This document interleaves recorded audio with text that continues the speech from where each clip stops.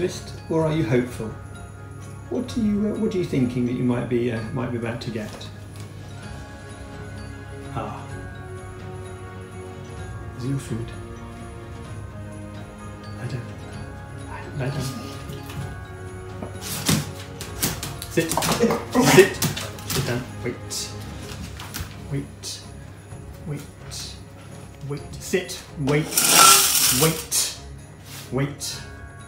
Go. Now, the difference between optimism and hope. Now, I think Black Labradors are definitely optimists because they definitely think everything is going to go well, especially with food and with exercise.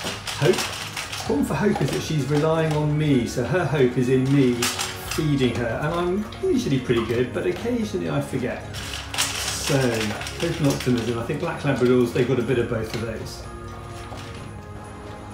So I've been thinking this morning about what hope is, and I think that hope is about something that is more than just me. It's not wishful thinking, it's not optimism. It's a bit like your football team being at the bottom of the table and you're kind of optimistic. I want us to do well, I'm hoping we might do well, but that's optimism, not really hope, because it's just built on my thoughts and my own thinking. Hope, I think, is built on something outside, something more than that.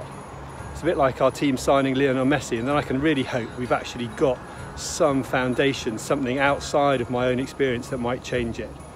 That, I think, is the difference between optimism and hope. And in this messed up world, I'm really hopeful. The world needs change. We're in a bad place, and I'm hopeful that Jesus is able to change it. More thoughts about hope. So I'm drinking my coffee thinking about hope, and I was thinking about Jonathan Sacks, the chief rabbi who died fairly recently, and he was saying that hope and optimism are not the same. That optimism is a belief that the world is getting better, but hope is the belief that together we can make the world better. Now, I don't want to disagree with Rabbi Jonathan Sacks, because he was a pretty amazing person and his intellect was huge.